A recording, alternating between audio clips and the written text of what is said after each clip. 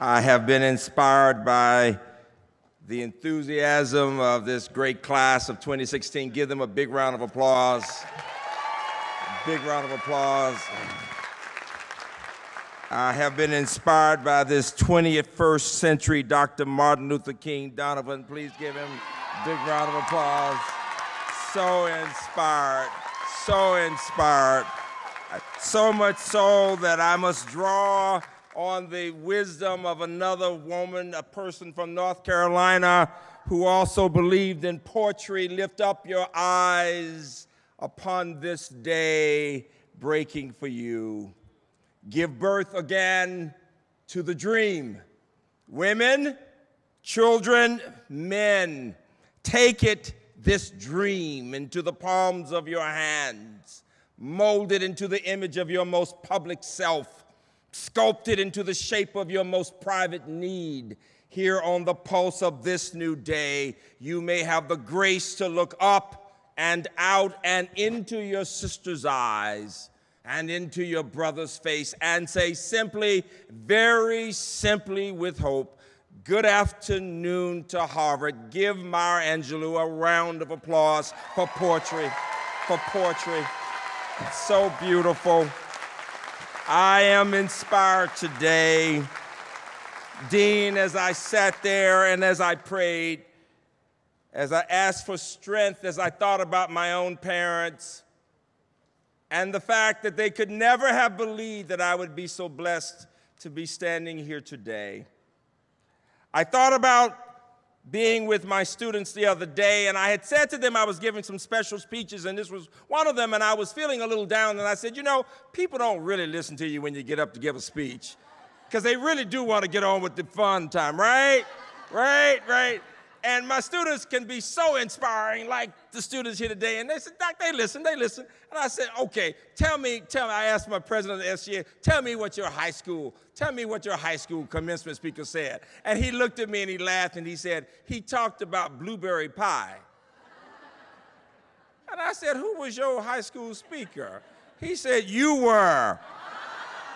I had forgotten, and so I'm starting with a blueberry pie speech about my grandmama. I had forgotten. 4 years ago, he graduated. He's on his way to Northwestern to law school, and I told the story that I was a fat little kid growing up, and my mama was always trying to get me to eat healthily, but I like to eat a lot of fattening food. In the South, they want to keep you with a little padding, you know, right? And all I like were two things: food and math. I love math. I got goosebumps doing math, and I love to eat a lot of good food. And my grandmother liked my cheeks to be real fat. So my grandmother would cook 2 pies for the family, 2 blueberry pies, one for the family and one for Freeman, little fat Freeman. And my mama would be so upset with her mother for cooking this pie, and she would put a sign there, for Freeman only. Oh. And she would give me a big piece, and my grandmother would sit there and watch me eat this pie. And I would have pie all over my face. And it would taste so good, but better than the taste was the love I felt from my grandmother, that unconditional love, because she believed in me. Give my grandmama a hand for that love that she felt. That love that she felt. And I can still taste that pie 50 years later, and 2 points. Number one, that my students inspired me to believe in yourself. Doc, even when you're thinking nobody will listen, they will listen if you have something to say. They will listen to, and educators, whatever you're doing, you are teachers, and the people, whatever you're gonna do in policy and higher ed and early childhood, people will listen to you if you are authentic. If they can feel you, parents and others, you know that if you believe in somebody, people will listen to you. And number 2, savor this moment, because you see, when we reach a goal, if we're not careful, we're on to the next thing. We don't take the time just to enjoy this moment. This is a special day for the families. Give your families a round of applause for what they've done to help you out. It's a special day. It's a very special day. It really is. And so savor the good periods, because you know you've already had times when life can be tough. Am I right? For everybody in here, there are times when life is tough. But if you can remember the moments of the blueberry pie, When times are tough, when people disappoint you, you can think back to that unconditional love, and those moments will sustain you. Because I could get here and talk about theories and you'd go to sleep on me. But if I talk a moment about the human experience, when you're having those tough times, you will say, you know, I had a moment that was the blueberry pie. And then secondly, I want you to remember your stories. I want to tell you several stories, and I'll sit down. I want to talk about my own experiences and how I got here. And it's not about being in Time or New York Times. It's about growing up in Birmingham. And it's about the people who inspired me to do whatever I did. And it's about my mama and my daddy growing up in little country towns. My dad would say, he grew up in a little town called Selma, Alabama. And he would say, boy, you know, you're lucky. You got somebody to take you to school every day. He said, son, when I was growing up, I had to walk 5 miles to school every day. And I would say, Dad, that's why your feet so big. You had all that walking. To which he would respond, boy, don't you get smart with me, right? But my mother told a story that I've told so many times, and I tell it now because as a child, the story embarrassed me, and yet the story has great significance. She said as a child, she had the choice in a little town, Wetumpka, Alabama, outside of Montgomery, of either working in a hot cotton field or working in a wealthy home, and she didn't want to work out, and she wanted to see how rich people lived. And the significance of this rich white home was that it had a library at a time when there was no public library for children of color. And the significance of this library was that the woman said, Maggie, when you finish your work, you can go in there and read. And the lady would say to my mother, take the book home, choose a book, and as you read it, let's talk about it. And mother began to do that. And then her girlfriends would say, Maggie, come on outside and play. And sometimes my mother would say, no, I want to keep reading this book. And they would say, you're not in school. Why do you want to keep reading that book? This is not school time. And my mama had to think about that for a minute. She would say, why do I want to keep reading that book? And then it hit her. The more she read, the better a reader she became. And the more proficient a reader she became, the more she enjoyed reading. And the more she enjoyed reading, the more she began to dream about the possibilities of what she might do with her life. And she began to forget about being a poor little girl and to know that maybe the world could be bigger for her. And what was her dream? To become a teacher. Because the more she read and the better she became, and the more she wrote, the more she could do poetry and the more she could speak in comfortable ways. And people would say, that's a special little girl. And she went on and she became the valedictorian and she went to college and she became a teacher of literature. And she always said that education makes the difference. And her favorite author, Zora Neale Hurston. Zora Neale Hurston. And she would quote, she'd be washing dishes and quoting, ships at a distance have every man's wish on board. For some, they come in with the tide. For others, they sail forever on the horizon, never out of sight, never landing, until the watcher turns his head away in resignation. His dreams marked to death by time. That is the life of men, and she would say, and women. And what was her point? Two groups of people in our society. People whose dreams become reality because they get the skills they need to get a good job. And then people whose dreams are, in the words of Langston Hughes, forever deferred. And she kept saying, we, the teachers, make the difference because we can inspire families to send their kids to school. And she became that teacher. And as a child, all I kept hearing was, you got to get that education. And one day, my parents said, you got to go hear this guy speak in church. Now, who wants to go to church in the middle of the week? But they said, okay, you can do the two things you like best. What are those two things again? Eating and math, right? So I'm sitting in the back of church doing my math, eating M&Ms, the good kind with the peanuts, right?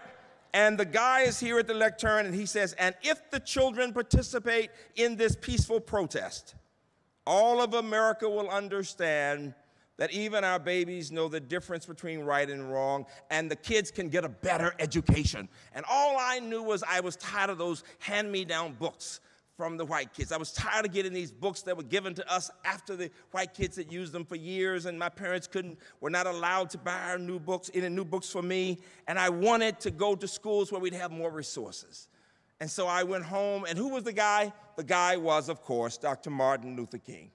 And I went home, and I said in 1963, I was 12 years old, I said, I want to go, I want to march. And we knew that if we marched, we would have to go to jail. And my parents said, absolutely not. And I said, you guys are hypocrites. You tell me I've got to go and listen to this guy. I listen, he wants us to do this, you're hypocrites. Students, at that time, you did not tell your parents they were hypocrites. But the next morning they came in and they said, if you want to do this, we put you in God's hands. I went. It was a rich experience. It was an awful experience, but a rich experience. And it led to our city opening up. And all of a sudden, for the first time, we began to look at the possibility of children going to all kinds of schools. Well, that was in 1963. 2/3 of Americans had not been born. In that same period, young people, within a matter of a couple of years, with other marches, we had the Civil Rights Movement, and amazingly, we had the Civil Rights Act in 64, the Higher Education Act in 65. I told this story in Georgia, at the Georgia Association of School Boards, and one of the gentlemen over one of the major associations there said, I want to say something to the audience. He said, you know, when you hear about education and the Civil Rights Movement, you're thinking it helped people of color, blacks, maybe Hispanics now, and you're thinking maybe it helped women, and that's it. He said, you see me, I'm a white guy. You see me, I am a CEO of a company. But you think I come from money. He said, nothing could be further from the truth. He said, my father had died. He said, my mother was a sharecropper.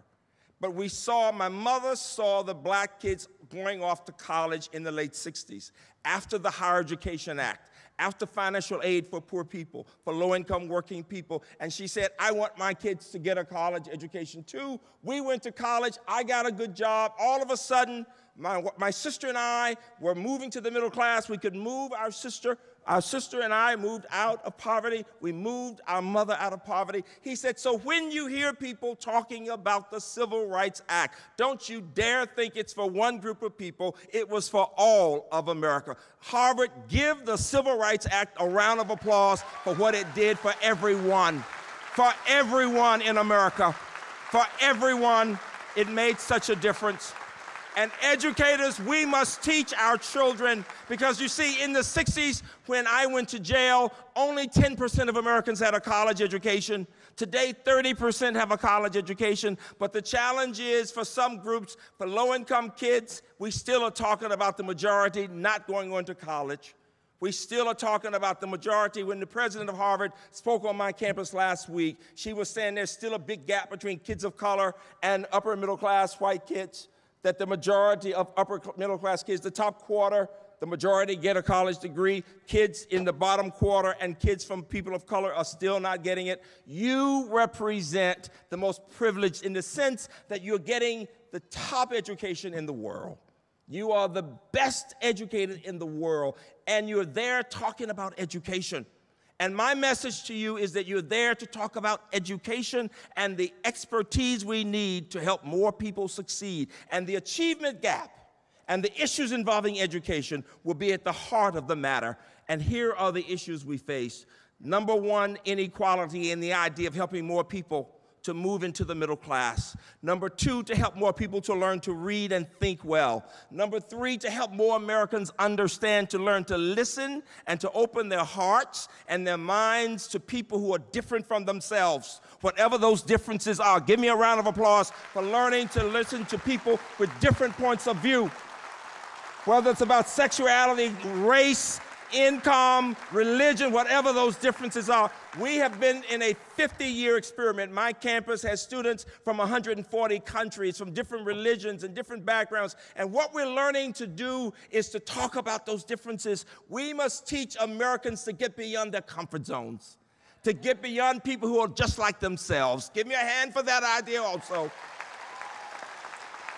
To open our hearts and our minds to the possibilities.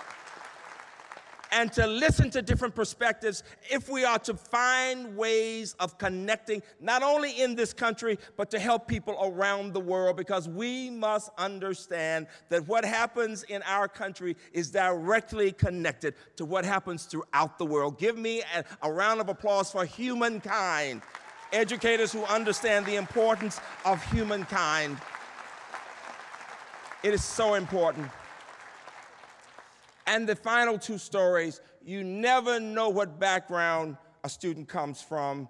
One of my students came to me and said, "Doc, I've just come back from Russia, and I'm now fluent in Russian." And I was so surprised. He was an African American. And I said, "How did you happen to get there?" And he explained the situation. And I said, "Well, what kind of work do your parents do?" And he said, "Doc, I never wanted to tell you this, but I am a ward of the state." He said, "I don't have parents in my life." He said, "My father became hooked on drugs when I was a young kid and left us, and then my mother, and I grew up in foster care." I said, "Well, how'd you get here?" He said, "I had a teacher and then a social worker who gave me support, and they taught me the importance of reading and staying focused even in that group home." I said, "So you don't see anybody who's related to you?" He said, "I have to stay away because if I get connected, I'm scared I might get hooked on drugs too." He said, "But what I do is to keep focusing on the dream, the vision of making a difference in the lives of other people." I said, "So who's coming to your commencement for you?" And he said, "I don't have anybody." And at commencement, it was as if my mother was talking to me. She said, "Say something about him." And I got up and I said, "All of you here today have family members, and yet one of you is here by himself, and yet I know you care about him, and I want you to let him know how much we care." And I called his name, graduating with a 3.5 in language and culture. And when I called his name, there was this gasp in the room because he had been listening to all of their stories, but he never told them what he had been going through. And they all of a sudden gave him this standing ovation, not a dry eye in the place. And I had him up to the audience, to the stage, and he said, "I just have never felt this before." And I thought to myself, everybody needs love. And we never know, when you're dealing with students, when you're dealing with faculty and teachers, you never know what they're going through in their homes. And yet all we can do is give each person support in our relationships. He went on with a Fulbright, and then he went on and got a degree from Princeton, and now he's working with the State Department, helping poor children all over the world. Give him a round of applause for what he's doing,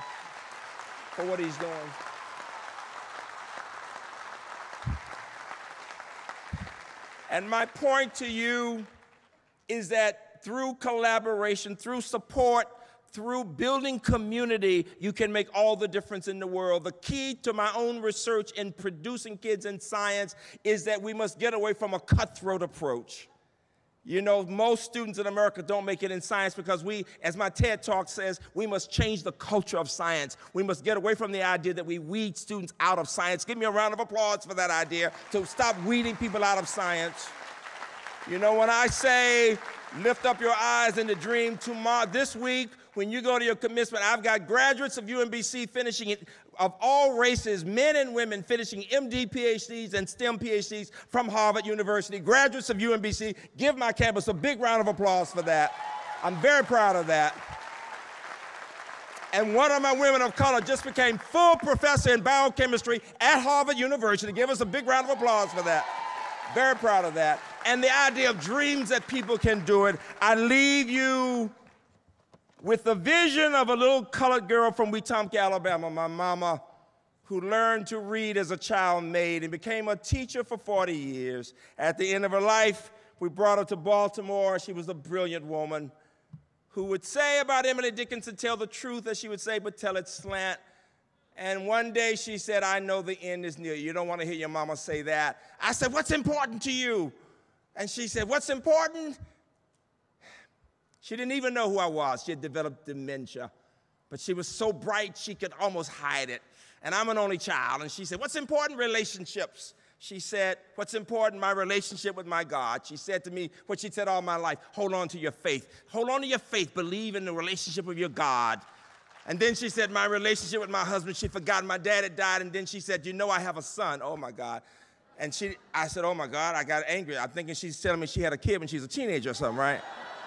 So all of a sudden, as my students would say, I'm thinking, TMI, too much information. I don't want a brother at this point, right? She said, he's a college president. Thank God she was talking about me, right? But then she said, but you know, and this is the gift to every graduate in the room. She said, you know, but now I really understand. She said, my relationships with my students. She said, teachers touch eternity through their students. Whatever I had to give, my sense of right and wrong, my lust for learning, my belief in my children, I will always live through my students. And that is my point to every one of you. Whatever you're going to do in education, you are a teacher. I went back and spoke in Birmingham, and all these people came up and said, your mama didn't teach me to read. She taught me to love to read and to love my students. It will be your relationships with students and your teachers and the people you work with that will be your essence of your work and your life. I challenge you, Harvard, to watch your thoughts. They become your words. Watch your words. They become your actions. Watch your actions. They become your habits. Watch your habits. They become your character. Watch your character, it becomes your destiny, dreams, and values. You are special, and you can be even better. Thank you all very much.